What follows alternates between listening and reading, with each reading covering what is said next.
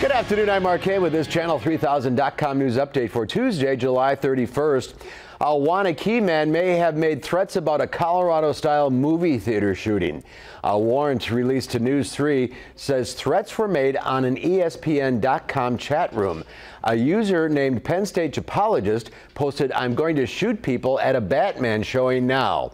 Waunakee police, along with investigators in Bristol, Connecticut, determined the threats was made from an IP address in Waunakee.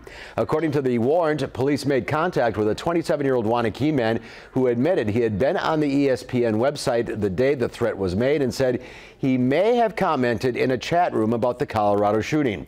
Waunakee police seized a computer from his home. Following last night's rain, another area community has lifted its burning restrictions. Today, the Stoughton fire chief announced he was lifting the city's burn ban. Despite the rain, our area is still under drought conditions. Last week, the federal government declared 23 Wisconsin counties disaster zones, opening up some relief for struggling farmers. But Congressman Paul Ryan says we don't yet know how much crop damage there really is. The thing is, we're not through the crop year yet, so we don't know the extent of it. You know, we're hoping we can still salvage our bean crop, and we've had some pretty good rain the last couple of weeks. If we have good rain for August, we're hoping that a lot of the bean crop can be salvaged, and then it's more of a corn crop damage problem.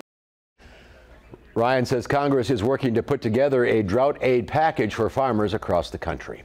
And this has been a Channel3000.com news update.